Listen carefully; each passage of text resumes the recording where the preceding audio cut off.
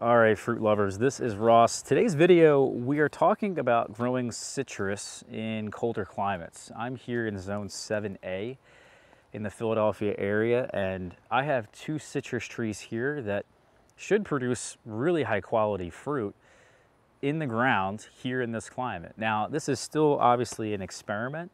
These are trees I have just planted. The hardiness rating of these trees is unfortunately really not well known. I've read a lot of conflicting information. And if you ever are concerned about will a tree survive in your area, the best thing to do is just plant it. Plant it and find out for yourself. You know, it's amazing what you can grow if you can push the limits. Even just give these trees and perennials that you plant a little bit of extra help. You'd be surprised what you can grow in your zone and how far you can push it. So citrus in zone 7 is not really a thing. This is a yuzu. It's supposed to be rated down to about 5 degrees Fahrenheit. I've read 10 degrees Fahrenheit. I've read 0 degrees Fahrenheit. And this is also a Sudachi, very closely related to the yuzu, which could also be similar hardiness. And so what I'm gonna do, even if I did read this, that even if the yuzu gets knocked back by the cold and a lot of the branches die, if you just pile up a lot of wood chips here around the trunk, that's enough to give it winter protection, and it will always resprout from that protection down there, whatever is below and encased in those wood chips, similar to how I protect my fig trees here in zone 7. And then it will resprout and actually fruit in the length of that growing season, which I just find to be incredible. I don't know of too many other plants that you could say have that ability. There's the fig that can do that, of course. It does struggle in that regard. There are other fruiting plants certainly that you could say will fruit from dieback, but if that's the case, well then this is an incredibly tasty piece of citrus. This is like, if you've never had yuzu before, you're missing out. It's seriously one of the best tasting pieces of citrus that you can eat and cook with. Now, you're not gonna eat it fresh.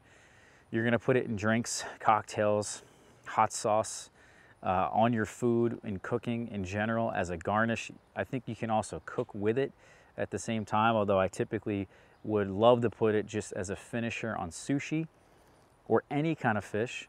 It's just really, in my opinion, a really incredible piece of fruit. Now, Sudachi, on the other hand, is much smaller. You harvest them when they're green. Now, last year I had a huge crop of these in the container that it was in. It was in a 3 or 5 gallon pot.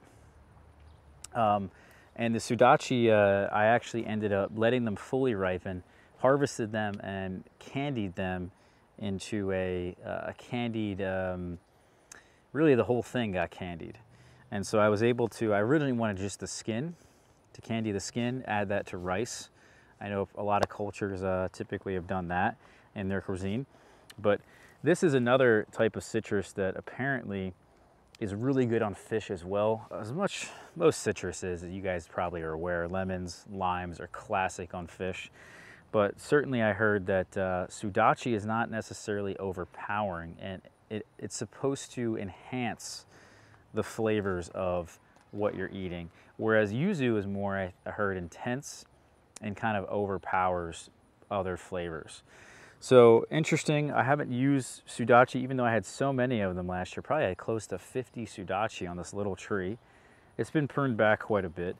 But I'll do the same thing on this tree. I may even bend some of these branches and just pile wood chips on top of them. So bend them really close to the ground, remove these stakes and cover them. And that's the easiest way, I think, to protect any fruiting plant.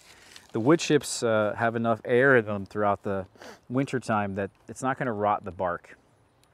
You uncover everything after frost, maybe even a little bit before frost.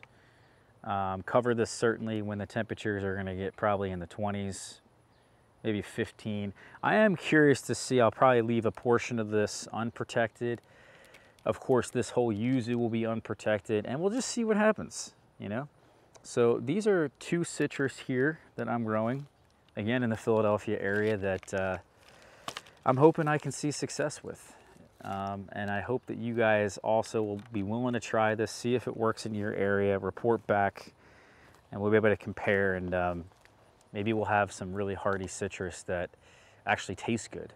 That's the thing that I think most people are unaware. You can actually grow some citrus varieties like Flying Dragon in the ground here in the Philadelphia area or in zone 7s, but the plants are very thorny, very difficult to deal with, and the eating quality is very poor.